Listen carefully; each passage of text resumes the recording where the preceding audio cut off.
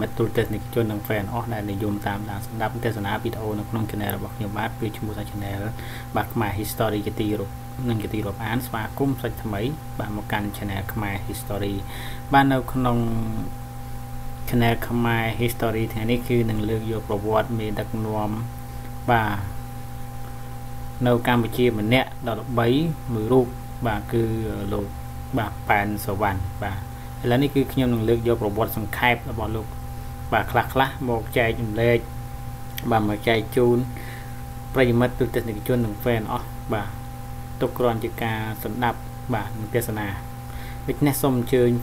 ទូទស្សនិកជន fan ក៏ដូចជាប្រិយមិត្តទាំងអស់រីករាយស្ដាប់ទេសនាជាមួយនឹងខ្ញុំបាទទាំងអស់គ្នាដូចតទៅនេះបាទអញ្ចឹងលោកប៉ែនសវណ្ណជាអ្នកនយោបាយលេចធ្លោមួយរូបនៅក្នុងសង្គមកម្ពុជាកាលពីចុងទសវត្សរ៍ឆ្នាំ 1970 និងដើមទសវត្សរ៍ឆ្នាំ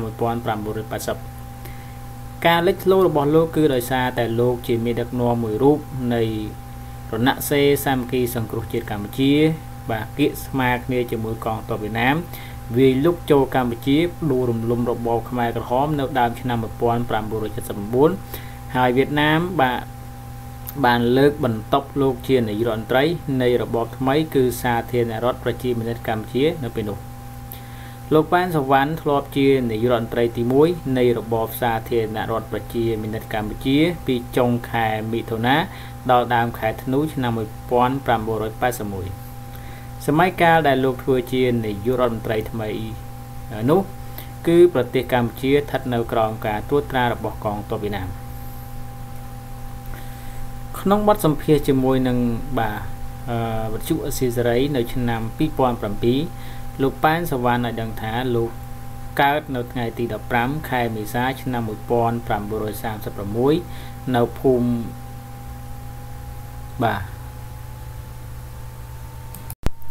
មិចានទៀបឃុំសំរោងស្រុកត្រាំងកក់ខេត្តតាកែវលោកកើតក្នុងគ្រួសារកសិករក្រីក្រដែលធ្វើស្រែតិចតួចនិងលក់កម្លាំងពលកម្មលោកជាកូនទី3ក្នុងចំណោមបងប្អូន 7 នាក់នៅអាយុ 10 ឆ្នាំលោកចាក់ចេញពីគ្រួសារទៅស៊ីឈ្នួលមើលគោឲ្យគ្រួសារអ្នកមានមួយ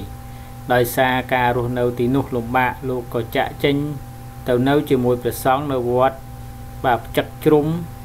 រហូតដល់វ័យ 15 ឆ្នាំលោកបានចូលប្រឡូកក្នុងចលនានយោបាយដោយមិនបានដឹងខ្លួននៅឆ្នាំ 1950 ថ្ងៃទី 3 ខែកុម្ភៈគឺនៅពេលលោកចូលរួមចលនាតស៊ូអិសរៈតាមការពន្យល់របស់ម្ដាយលោកដែលយល់ថាជាចលនានោះជាចលនាល្អក្នុងវ័យ 24 ឆ្នាំលោកប៉ែនសវណ្ណថ្លែងថាពេលនោះលោកមិនយល់ពីបញ្ហានយោបាយឥណ្ឌូចិន3ប្រទេសទេប៉ុន្តែលោកគ្រាន់តែដឹងថាលោកត្រូវចូលរួមចលនាវាយបណ្ដេញពួកអាណានិគមនិយមឈ្លានពានក្រៅប្រទេសវាយរំលំរបបជិះជាន់ប្រជាពលរដ្ឋកសិករប៉ុណ្ណោះលោកមើលឃើញថាអាណានិគមរបស់អធិរាជជប៉ុននិងបារាំងពេលនោះបានធ្វើបាបជិះជាន់ពលរដ្ឋកម្ពុជាហើយពួកអិសរៈដែលចូលមកក្នុងភូមិរបស់លោកចេះជួយយកអាសាអ្នកស្រុកខ្ញុំ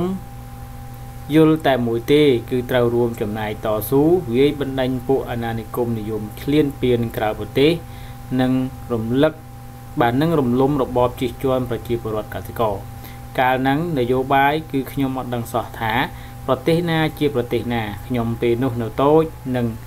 ដឹងស្ថានភាពនៅប្រទេសតែប៉ុណ្្នឹងទេខ្ញុំបានអានឹងហើយខ្ញុំកំណត់ឃើញថាចលនារបស់អិសរៈមានគោលដៅមួយវាយបណ្ដេញពួកអាណានិគមក្រៅប្រទេសអាហ្នឹងគឺបារាំងហើយវាយវណ្ណៈជិះជាន់កាលហ្នឹងខ្ញុំហៅថាវណ្ណៈសក្តិភូមិជិះជាន់សង្កត់សង្កិនប្រជាពលរដ្ឋក្រីក្រ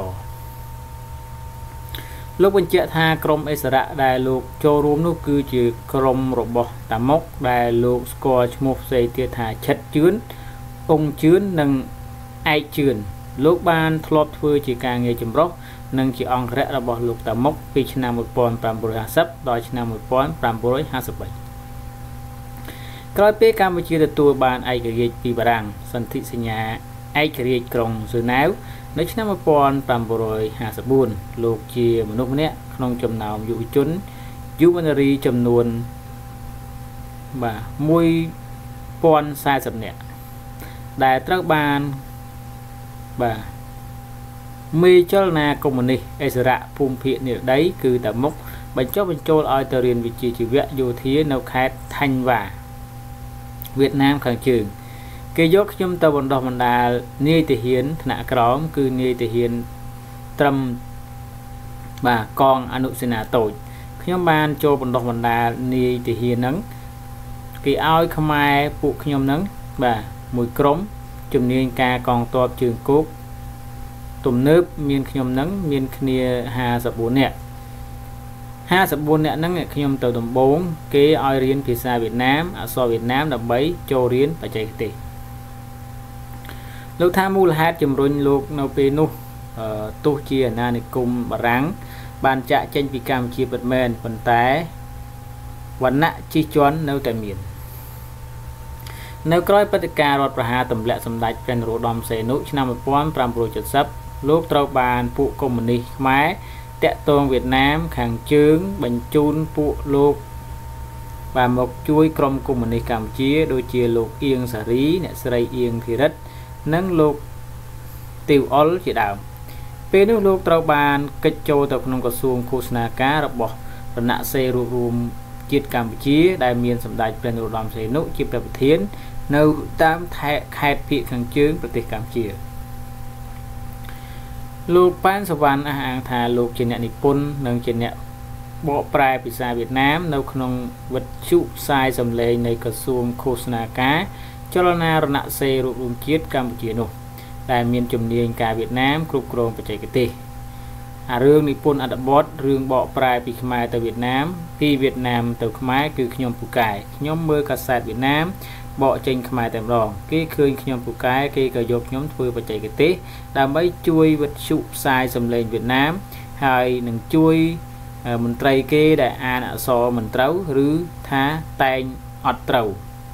ឲ្យខ្ញុំជួយតម្រង់ជំនាញការគ្រូបង្រៀនគេហ្នឹងជួយបង្រៀនឲ្យចេះបច្ចេកទេសសរសេរអក្សរខ្មែរនិពន្ធអក្សរខ្មែរផ្សាយសំឡេងវៀតណាមលោកកិច្ចចេញពីពួកកុម្មុយនីសខ្មែរក្រហមនៅដើមឆ្នាំ1974នៅពេលដែលលោកទទួលដំណឹងថាពួកទាំងនោះមានផែនការចង់សម្លាប់លោកបន្តរស់នៅក្នុងប្រទេសវៀតណាមរហូតដល់ឆ្នាំ1979ក្នុងបទសម្ភាសន៍របស់លោកប៉ែនសវណ្ណតែងអះអាងថាលោកជាអ្នកប្រមូលឥស្សរជននិងអ្នកតស៊ូកម្ពុជាដែលភៀសខ្លួនទៅវៀតណាមដើម្បីបង្កើតចលនារំដោះពលរដ្ឋកម្ពុជាពីកណ្ដាប់ដៃពួកខ្មែរក្រហមប៉ុលពតលោកត្រូវបានតែងតាំងជាប្រធានចលនាកសាងកម្លាំងនយោបាយនៅថ្ងៃទី5ខែមីនាឆ្នាំ1978នៅខែធ្នូឆ្នាំ1978ដែលមានឈ្មោះថាចលនារណសិរ្សសាមគ្គីសង្គ្រោះជាតិកម្ពុជាលោកប៉ែនសវណ្ណក៏ជាលេខាបកប្រជាជនបដិវត្តកម្ពុជាពីឆ្នាំ1979ដល់ឆ្នាំ1981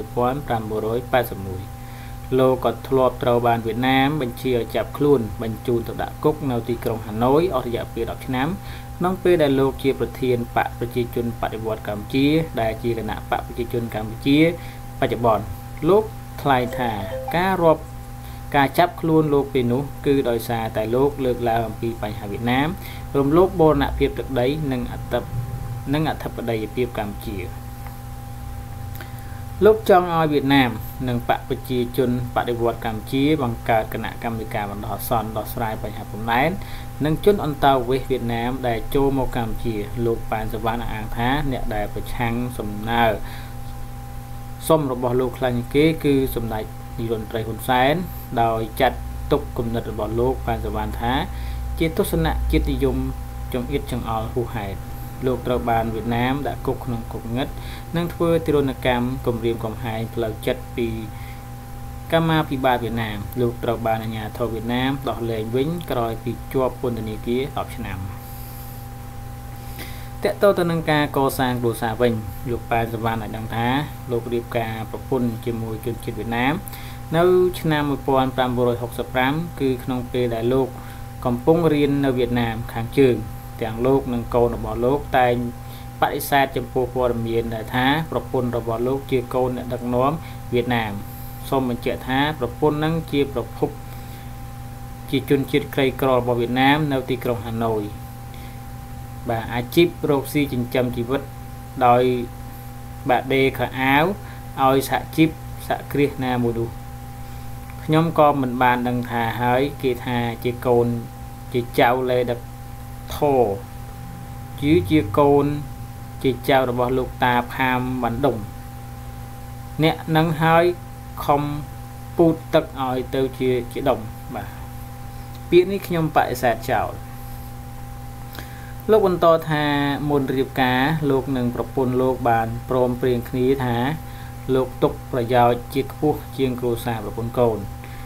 ពលរដ្ឋខ្មែរជាច្រើនអ្នកយល់ឃើញថាសកម្មភាពរបស់លោកប៉ែនសវណ្ណបង្ហាញថាលោកបានគិតគូរពីប្រយោជន៍ជនជាតិខ្មែរខ្ពស់ទើបធ្វើឲ្យលោកត្រូវជាប់គុកច្រវាក់នៅទីក្រុងហាណូយប្រទេសវៀតណាមក្រោយចេញពីគុកលោកបានបង្កើតគណៈបកនយោបាយប្រកួតការបោះឆ្នោតមួយនៅឆ្នាំ1993ឈ្មោះថាគណៈបកត្រួតត្រងជាតិប៉ុន្តែគណៈបកលោកមិនបានទទួលអាសនៈនៅសភាទេក្រោយមកលោកបានចូលរួមជាមួយនឹងគណៈបកសិទ្ធិមនុស្សរបស់លោកកឹមសុខានៅឆ្នាំ2007សរុបមកវិញលោកប៉ែនសវណ្ណបានចំណាយពេល3ពី4នៃជីវិតរបស់លោកចូលប្រឡូកនយោបាយបាទម្ដងលិចម្ដងអណ្ដែតទីផុតពេលដែលគណៈបកសិទ្ធិមនុស្សនិងគណៈបកសំស៊ីចូលរួមគ្នាជាគណៈបកសង្គ្រោះជាតិប្រកួតការបោះឆ្នោតឆ្នាំ2013លោកជាប់ឆ្នោតជាតំណាងរាស្ត្រគណៈបកសង្គ្រោះជាតិប្រចាំមណ្ឌលកំពង់ស្ពឺរហូតដល់ពេលមរណភាពរបស់លោកនៅថ្ងៃទី29ខែតុលាឆ្នាំ2016បាទសូមបញ្ជាក់ថាចំពោះអត្ថបទដែលខ្ញុំបានលើកយកនិងអានមកចែកជូនមិត្តឬក៏ទស្សនិកជននិង fan អស់គ្នានេះបាទប្រិយមិត្តអស់គ្នានេះគឺដកស្រង់ចេញពីកាសែតឬក៏គេអត្ថពររបស់វិទ្យុអសេរីសេរីបាទមិនមែនជាយោបល់របស់ខ្ញុំឡើយបាទហើយបញ្ចប់នៅសម្លេងនេះគឺខ្ញុំនឹងធ្វើការដាក់នៅសម្លេងបាទរបស់វិទ្យុអសេរីសេរីឲ្យប្រិយមិត្តឬទស្សនិកជននិងមិត្តបាទនឹង fan អស់គឺស្ដាប់តទៀតបាទអរគុណច្រើនចំពោះការយកចិត្តទុកដាក់ស្ដាប់ទស្សនាវីដេអូនៅក្នុង channel របស់ខ្ញុំគណៈពេលនេះគឺខ្ញុំបាទសូមជម្រាបលាសូមអរគុណជាទីមេត្រីលោកប៉ែនសវណ្ណគឺជាអ្នកនយោបាយលេចធ្លោមួយរូបនៅក្នុងសង្គមកម្ពុជាកាលពីចុងទសវត្សរ៍ឆ្នាំ1970និងដើមទសវត្សរ៍ឆ្នាំ1980ការលេចធ្លោរបស់លោកគឺដោយសារតែលោកគឺជាមេដឹកនាំមួយរូបនៃរណសិរ្សសាមគ្គីសង្គ្រោះជាតិកម្ពុជានិងបានគៀកស្មារគ្នាជាមួយនឹងកងទ័ពវៀតណាមវាយលុកចូលកម្ពុជាដើម្បីផ្ដួលរំលំរបបខ្មែរក្រហមនៅដើមឆ្នាំ1979ចាបន្ទាប់មកវៀតណាមក៏បានលើកបន្ទប់លោកជានាយករដ្ឋមន្ត្រីនៃរបបថ្មីគឺសាធារណរដ្ឋប្រជាមានិតកម្ពុជាចាសូមអញ្ជើញស្ដាប់សេចក្តីរាយការណ៍ពិស្ដាររបស់លោកលេងម៉ាលីជុំវិញជីវប្រវត្តិសង្ខេបនិងសកម្មភាពការងាររបស់លោកប៉ែនសវណ្ណដូចតទៅលោកប៉ែនសវណ្ណធ្លាប់ជានាយករដ្ឋមន្ត្រីទី1នៃរបបសាធារណរដ្ឋប្រជាមានិតកម្ពុជាពីចុងខែមិថុនាដល់ដើមខែធ្នូឆ្នាំ1981សម័យកាលដែលលោកធ្វើជានាយករដ្ឋមន្ត្រីនោះគឺប្រទេសកម្ពុជាស្ថិតនៅក្រោមការត្រួតត្រារបស់កងទ័ពវៀតណាមក្នុងបទសម្ភាសន៍ជាមួយវិទ្យុអស៊ីសេរីនៅឆ្នាំ2007លោកប៉ែនសវណ្ណបានដឹងថាលោកកើតនៅថ្ងៃទី15ខែមេសាឆ្នាំ1936នៅភូមិចានទៀបឃុំសំរោងស្រុកត្រាំកក់ខេត្តតាកែវលោកកើតក្នុងគ្រួសារកសិករក្រីក្រដែលធ្វើស្រែតិចតួចនិងលក់កម្លាំងពលកម្មលោកជាកូនទី3ក្នុងចំណោមបងប្អូន7នាក់នៅអាយុ10ឆ្នាំ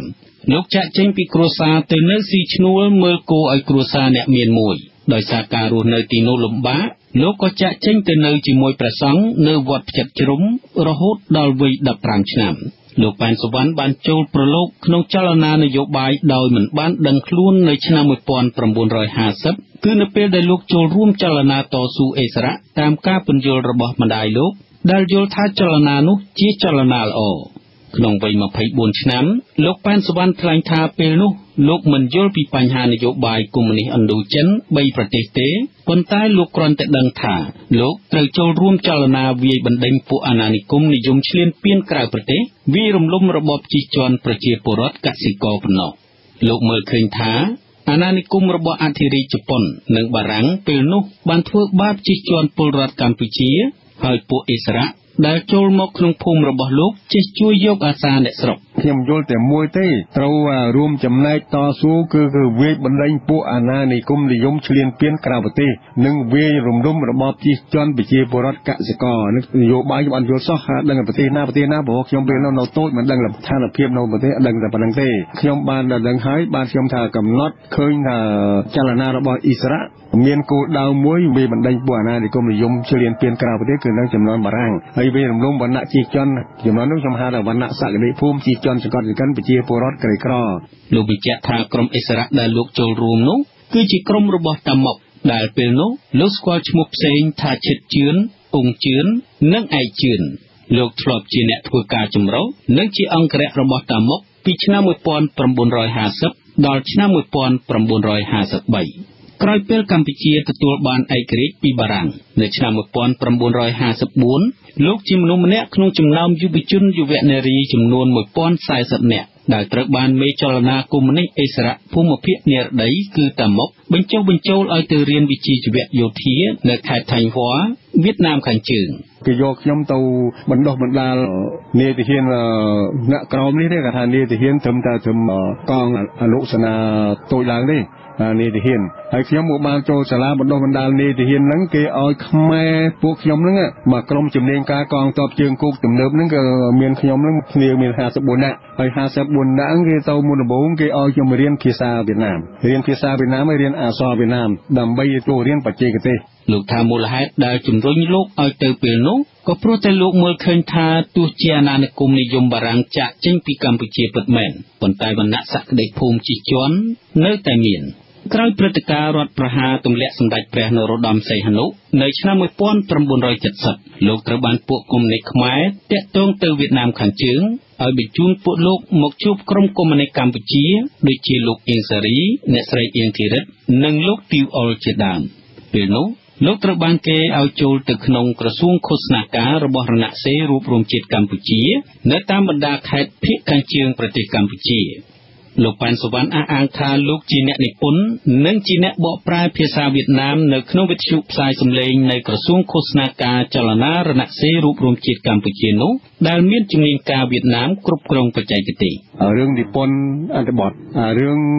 បកប្រែពីខ្មែរទៅវៀតណាមពីវៀតណាមទៅខ្មែរគឺខ្ញុំបកកែហ្មងខ្ញុំមិនបាច់ទៅអង្គុយសរសេរបកប្រែខ្ញុំអានកសែតវៀតណាមបកប្រែឲ្យខ្មែរបកចេញពីភាសាខ្មែរបរយអានេះគឺឃើញបកកែនេះគឺយកខ្ញុំធ្វើបច្ចេកទេសដើម្បីជួយវិទ្យុផ្សាយសម្លេងវៀតណាមហើយនឹងជួយឲ្យមន្ត្រីគេដែលអានអក្សរមិនត្រូវឬថាតែងអត្ថបទមិនត្រូវឲ្យខ្ញុំជួយតម្រង់ឬថាជាជំនាញការគ្រូបង្រៀនគេហ្នឹងណាជួយបង្រៀនគេឲ្យចេះបច្ចេកទេសអំពីសរសេរអក្សរខ្មែរនិពន្ធភាសាខ្មែរក្នុងវិទ្យុផ្សាយសម្លេងរបស់វៀតណាមប៉ុន្តែលោកគេចចេញពីពួកកុម្មុយនីសកម្ពុជានៅដើមឆ្នាំ1974គឺនៅពេលដែលលោកទទួលដំណឹងថាពួកទាំងនោះមានផែនការចង់សម្លាប់លោកបន្ទាប់ពីនោះមកលោកបន្តរស់នៅក្នុងប្រទេសវៀតណាមរហូតដល់ឆ្នាំ1979ក្នុងបទសម្ភាសន៍របស់លោកប៉ែនសវណ្ណតែងអះអាងថាលោកជាអ្នកប្រមូលឥស្សរជននិងអ្នកតស៊ូកម្ពុជាដែលភៀសខ្លួនទៅវៀតណាមដើម្បីបង្កើតចលនារំដោះពលរដ្ឋកម្ពុជាពីកណ្ដាប់ដៃពួកខ្មែរក្រហមប៉ុលពតលោកត្រូវបានតែងតាំងជាប្រធានចលនាកសាងកម្លាំងនយោបាយនៅថ្ងៃទី5ខែមីនាឆ្នាំ1978នៅខែធ្នូឆ្នាំ1978លោកនិងកម្លាំងតស៊ូបានបង្កើតចលនាមួយមានឈ្មោះថារណសិរ្សសាមគ្គីសង្គ្រោះជាតិកម្ពុជាលោកប៉ែនសវណ្ណក៏ជាលេខាបកប្រជាជនបដិវត្តន៍កម្ពុជាពីឆ្នាំ1979ដល់ឆ្នាំ1981លោកធ្លាប់ត្រូវបានវៀតណាមបញ្ជាឲ្យចាប់ខ្លួនបញ្ជូនទៅដាក់គុកនៅទីក្រុងហាណូយអស់រយៈពេលជាង10ឆ្នាំក្នុងពេលដែលលោកជាប្រធានបកប្រជាជនបដិវត្តន៍កម្ពុជាដែលជាគណៈបកប្រជាជនកម្ពុជាបច្ចុប្បន្នលោកថ្លែងថាការចាប់ខ្លួនលោកពេលនោះគឺដោយសារតែលោកលើកឡើងអំពីបញ្ហាវៀតណាមរំលោភបូរណភាពទឹកដីនិងអធិបតេយ្យកម្ពុជា លោកចង់ឲ្យវៀតណាមនិងបកប្រជាជនបដិវត្តន៍កម្ពុជាបង្កើតគណៈកម្មការបណ្ដោះអាសន្នដោះស្រាយបញ្ហាព្រំដែននិងជនអន្តោប្រវេសន៍វៀតណាមដែលចូលមកកម្ពុជាឥតឈប់ឈរលោកប៉ែនសវណ្ណអះអាងទៀតថាអ្នកដែលប្រឆាំងសំណើរបស់លោកខ្លាំងជាងគេគឺលោកហ៊ុនសែនដោយចាត់ទុកគំនិតរបស់លោកថាជាទស្សនៈជាតិនិយមចង្អៀតចង្អល់ហួសហេតុលោកត្រូវបានវៀតណាមដាក់ក្នុងគុកងងឹតនិងធ្វើទារុណកម្មគំរាមកំហែងផ្លូវចិត្តពីកម្មាភិបាលជាន់ខ្ពស់វៀតណាមប៉ុន្តែលោកត្រូវបានអាជ្ញាធរវៀតណាមដោះលែងវិញក្រោយពីជាប់ពន្ធនាគារបានជាង10ឆ្នាំមកទាក់ទងនឹងការកសាងគ្រួសារវិញលោកប៉ែនសវណ្ណបានដឹងថាលោករៀបការប្រពន្ធជាជនជាតិវៀតណាមនៅឆ្នាំ1965គឺក្នុងពេលដែលលោកកំពុងរៀនផ្នែកយោធានៅវៀតណាមខាងជើងទាំងលោកនិងកូនរបស់លោកតែងបដិសេធចំពោះព័ត៌មានដែលថាប្រពន្ធរបស់លោកជាកូនអ្នកដឹកនាំជាន់ខ្ពស់វៀតណាមសូមជម្រាបថាទី1ប្រពន្ធនឹងជាប្រភពជនក្រីក្ររបស់វៀតណាមនៅក្រុងហាណូយអាជីពរកស៊ីចិញ្ចឹមជីវិតស៊ីឈ្នួលដេកខោអាវឲ្យសហជីពសហគ្រាសណាមួយនោះខ្ញុំក៏មិនដឹងដែរហើយគេថាជាកូនជាចៅតាលេដឹងថាកូនជាចៅតាផាមិនដងអ្នកនឹងឲ្យខំពូតទឹកទៅជាដុំអានឹងពាក្យនេះខ្ញុំបដិសេធចោលលោកបន្តទៀតថាមុនពេលរៀបការលោកនិងប្រពន្ធបានព្រមព្រៀងគ្នាថាលោកទុកប្រយោជន៍ជាតិខ្ពស់ជាងគ្រួសារប្រពន្ធកូនពលរដ្ឋខ្មែរជាច្រើនអ្នកយល់ឃើញថាសកម្មភាពរបស់លោកប៉ែនសវណ្ណបង្ហាញថាលោកបានគិតគូរពីប្រយោជន៍ខ្មែរខ្ពស់ទើបធ្វើឲ្យលោកត្រូវចាប់ដាក់គុកច្រវាក់នៅទីក្រុងហាណូយប្រទេសវៀតណាមក្រោយចេញពីគុកលោកបានបង្កើតគណៈបកនយោបាយប្រកួតការបោះឆ្នោតមួយនៅឆ្នាំ1998ឈ្មោះថាគណៈបកត្រទង់ជាតិប៉ុន្តែគណៈបកលោកមិនបានទទួលអាសនៈនៅសភាទេក្រោយមកលោកបានចូលរួមជាមួយគណៈបកសិទ្ធិមនុស្សរបស់លោកកឹមសុខានៅឆ្នាំ2007សរុបមកលោកប៉ែនសវណ្ណបានចំណាយពេល3/4នៃជីវិតរបស់លោកចូលប្រឡូកក្នុងនយោបាយកម្ពុជាដែលម្ដងលិចម្ដងអណ្ដែតទីបំផុតពេលដែលគណៈបកសិទ្ធិមនុស្សនិងគណៈបកសំរងស៊ីរួមរំគ្នាជាគណៈបកសង្គ្រោះជាតិចូលប្រកួតការបោះឆ្នោតនៅឆ្នាំ2013លោកបានជាប់ជាតំណាងរាស្ត្រគណៈបកសង្គ្រោះជាតិប្រចាំមណ្ឌលកំពង់ស្ពឺរហូតមកដល់ពេលមរណភាពរបស់លោកនៅថ្ងៃទី29ខែតុលាឆ្នាំ2016ខ្ញុំបាទលេងម៉ាលីអាស៊ីសេរីពីរាជធានីភ្នំពេញ